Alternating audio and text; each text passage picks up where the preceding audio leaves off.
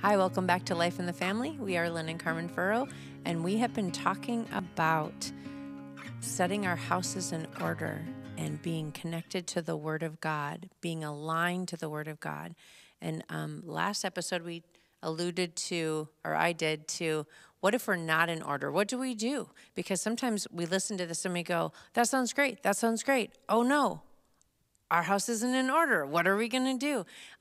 And we want to encourage you that in everything that we do, we're wanting to go to the Word. We want to get our truth from the truth, the Word. What do we do with that? What is a guiding scripture that shows us what to do? How do we do what it is that we need to do? And something I wanted to, that the last couple episodes made me think about was repentance. I know it's probably your favorite word, repentance. And we've talked about it a lot. In kids ministry, we talk about it as part of our praying. But to get a different mindset, a way of thinking about things, when we see our family or some area that's out of order, we don't go into despair. We don't have to be depressed and discouraged.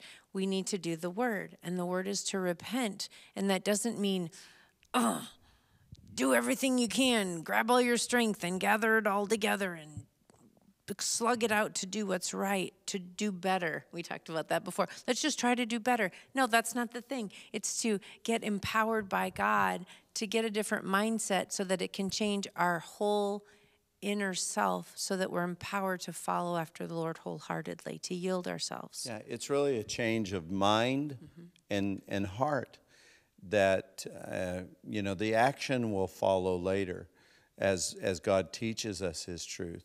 But we can try to apply this in our own strength, just what you were saying, and we'll fall flat on our face. But really, if it's coming back and saying, Jesus, you are the Lord, and that's non-negotiable. I'm going to submit to you. Teach me your ways. That's repentance. When I just say, Jesus, you are Lord. I'm not the king.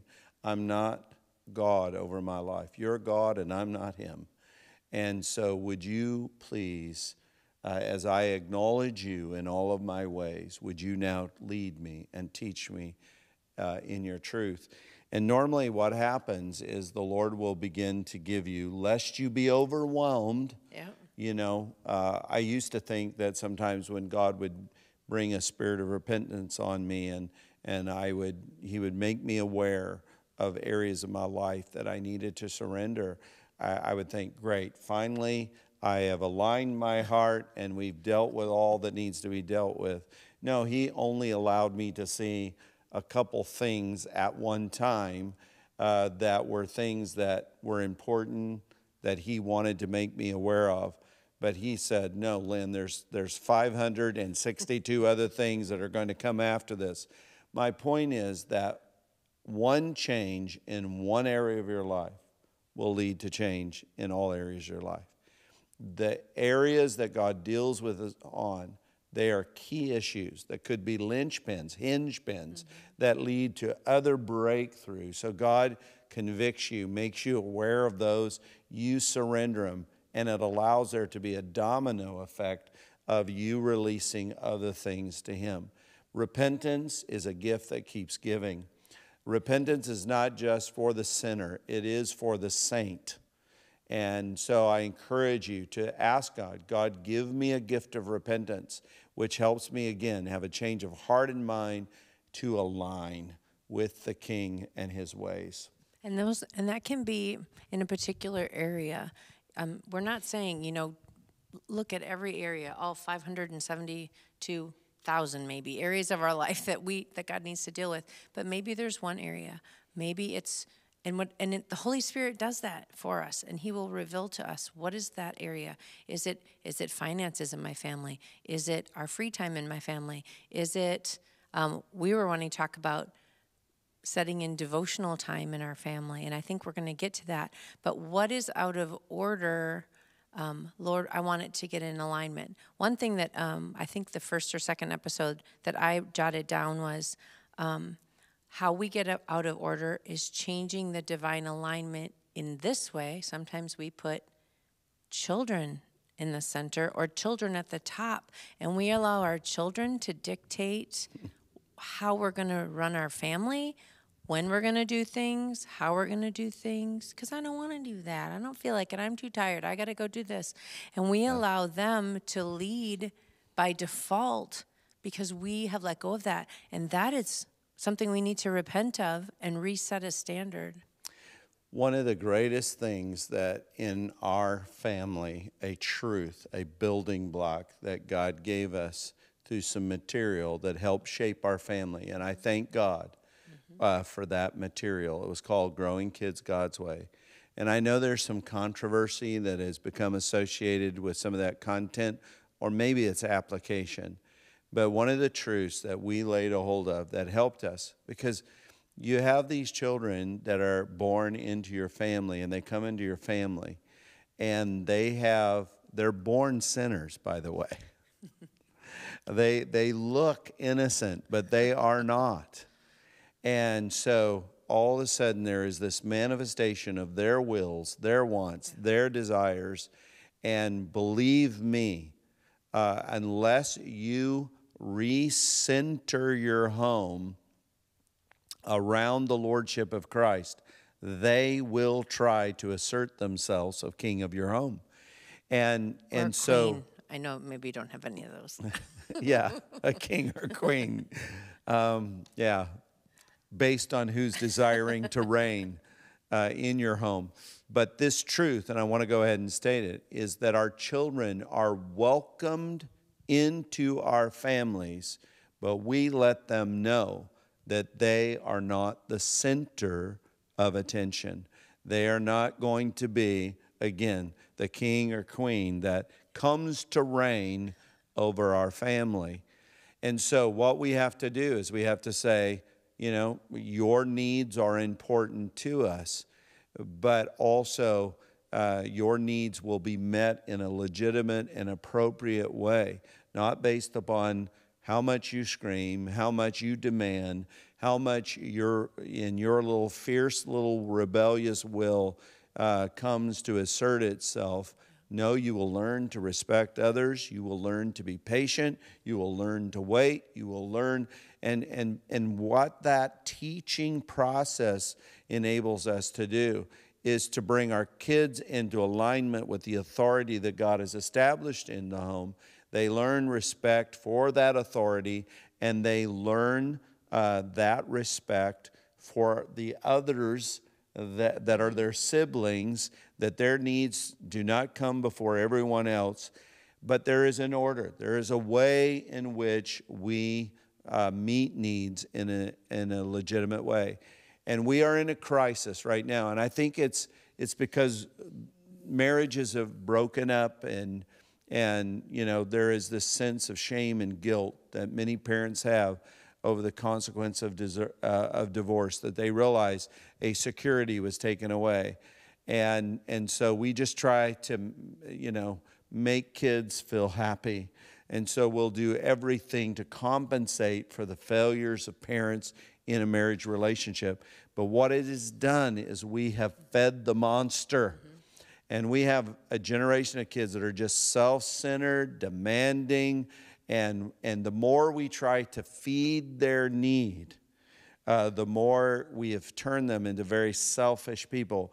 But we try to meet their needs or even give them what they want because we feel guilty of our failure as parents. And what I wanted to say about that is, even for parents, there is this generation, because it's just that problem's gotten worse, but those parents maybe weren't equipped or didn't lean into this grace of being rooted in the Word themselves to be able to ground themselves and to hold on to that truth and apply it in their life. So then their children weren't rooted in the Word. So it's just this compounding effect, because we as parents have to be rooted in the Word. Otherwise, how can we teach our children, you need to be nice to your brother or sister? Why? I mean, and they may not say it, but it's our duty, it's our honor and obligation to give them, this is the reason, this is the foundation, it's in the Word.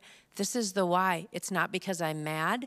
It's not because I'm fed up and I've reached my limit. It has nothing to do with my emotions. It has all to do with the truth of the Word of God. And this is something that we've established in the family. Our family is going to serve the Lord. As for me and my house, we are going to serve the Lord, and we're going to serve it in the way we talk, and we're going to serve him in the way that we speak to one another, in the way we don't hit each other, in the way we don't criticize and use our words to speak death to each other, in all of these ways, the way we ask for things, the way we interrupt our parents, in every area. And I don't want to add, talk about all those things right now, but there's a way, there's a law we live by, and it's not the law of self. It's the law of love. It's the law of loving others better than ourselves, loving others the way that God loves. That's right. That's good, honey. Preach it, preach it, preach it. But you were going to read out of the Word, and we need to do that. We need to get some Word in this, other than our references. In this session, I want to just emphatically state it this way. The way we align with the King and give the King his rightful place is an honor and a respect for what our King has said. It's easy, and Jesus plainly said this. Many call me Lord, and they do not do the things that I say. And so he said the authenticity of our love for him, our love for the King, is whether we're actually going to do what he's commanded. So kings rule by decrees. Now, there are kings in yesterday that would set a great example. They would lead their men into battle. They would travel over their realm, and they would evaluate how people are representing him. They were engaged and involved. But primarily, kings had to rule because they couldn't be in two places at one time. They had to delegate authority, and they had to rule by decree. And so they would entrust a decree or an instruction to a delegated regent who would then go decree it and echo it and tell it over and over till finally everybody understood the desire of the king, the will of the king, the purpose of what the king was trying to accomplish. So Jesus, if we're wanting to say, yes, as for me and my house, we're going to serve the Lord, I'm going to align to the king and his purpose and his will, then what I have to do is I have to honor his word. So the king has his rightful place, and I know that I'm in alignment with him when I put his word first. Not my opinions, not my ideas, not that I read a good book that is circulating in culture. No, I go back to the source that reveals the heart and the intention and the will of my king. Now, I want to read out of Deuteronomy chapter 8. And Deuteronomy is a recap after the children of Israel had come out of Egypt. They had walked through the wilderness, and there is this summary of all that they've gone through, but Moses explains to them why they went through what they went through. And so in this passage of Scripture, I just want to paraphrase some of the verses that precede what I'm going to read. But clearly, Moses tells the children of Israel, this new generation that was getting ready to go in, he said, really, the wilderness, because the wilderness was a way that wasn't the fastest route to the promised land. But God wanted to get Egypt out of them. He didn't want them to recreate a new Egypt in the promised land. He wanted to get the thinking of Egypt, the ways of Egypt, the idolatry of Egypt out of them. He was going to reclaim them as a unique people that were holy unto him. And so he said that in the wilderness, he humbled them. He tested them. He wanted to see where their heart was in relationship to his commandments to them. He wanted to see if their heart was a true heart, a good heart that would respect and honor what he said. Or when the going got tough, would they jettison all that God said and they would adopt their own ways? And so he said, I humbled you. I tested you. I wanted to see what was in your heart. And then he said, in this humbling process, it said God permitted them to experience hunger, but the hunger was satisfied by a manna that was produced by a miracle, and the miracle manifest because of something God was daily doing. Where do we think the manna came from? It came from the mouth of the Lord himself. He spoke that bread into existence. Just as Jesus did a redux of what God did for the children of Israel in the Old Testament, it said that he broke the bread and he blessed it. The few loaves were multiplied, were created by the blessing that came out of the mouth of Jesus. They didn't have little bread extenders, and they were not trying to no. When he blessed it, there was the miracle of it was a creative miracle, the miracle of multiplication. God daily spoke his provision of heavenly bread to his people. And Moses said this, if you didn't get where the manna came from, if you didn't understand that it was a product of the Word of God, the result of God speaking to them daily. And I hope that we can see God speaks to us daily. He reveals his truth to us daily. And that daily word, that daily voice of God over us, manifesting over us, we must live by it. We must live in it and in the truth of it. And so he said this, and he humbled you and let you hunger, but that he met the need of the hunger that he allowed you to experience, to feed you with something that wasn't natural, but was a product of the manifestation of the spoken word, which you did not know, nor did your fathers know. In other words, no one had ever experienced the miracle of manna, the product of the voice and the word of God. That he would make you know or understand that man does not live by natural bread or by the strength of him being able to produce the right amount of stuff to feed your family. He said, we live by what? Man does not live by bread alone, but lives by every word that comes from the mouth of the Lord. Our families can only be sustained, provided for, protected. Our families can only be established and strengthened unless the Lord builds the house. Otherwise, we're laboring in vain. It's purposeless for us to try to raise a family in the 21st century in this day in our own strength.